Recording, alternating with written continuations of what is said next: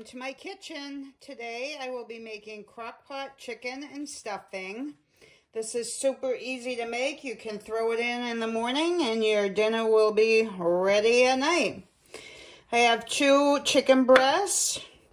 I'm just going to season them with some black pepper,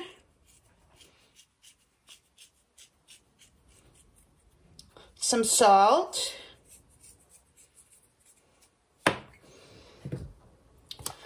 some garlic powder,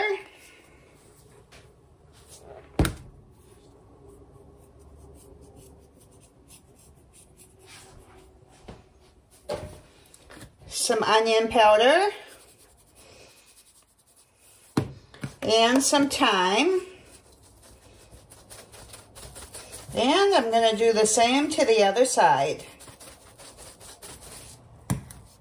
Okay, I also added a little paprika just to give my chicken some color. I'm going to set that aside. And then in a bowl, I'm going to mix some stovetop stuffing. I'm using the lower sodium. Just pour that in your bowl. Then I'm going to take 1 can of cream of celery soup. You could use cream of chicken, cream of mushroom, whatever you have.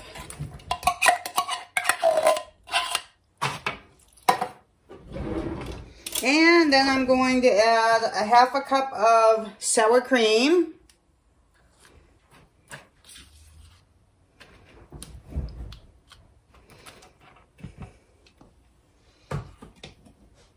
And a 1/2 cup of chicken broth. And just mix that all together. Okay, once you have that mixed up, I'm just going to put my chicken in the bottom of the crock pot. My chicken is still partially frozen, so I'm going to cook it a little longer than normal. And just spread your stuffing mix all over the top of the chicken.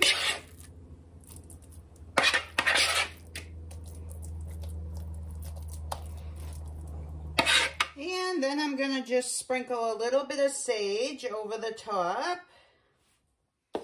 And a little bit of black pepper. And I'm going to set this on low. And I'm going to cook it for 5 to 6 hours. I'll be back and show you what it looks like. Okay, it's been 7 hours and our chicken is done. I'm just going to push this back, get a serving tray. Now the tricky part is getting it out.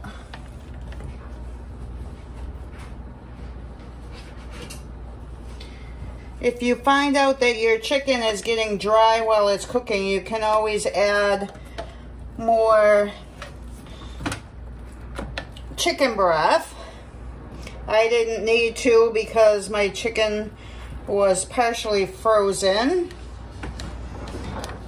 This is super quick and easy to make. You just throw it in the crock pot in the morning and it's done for your dinner.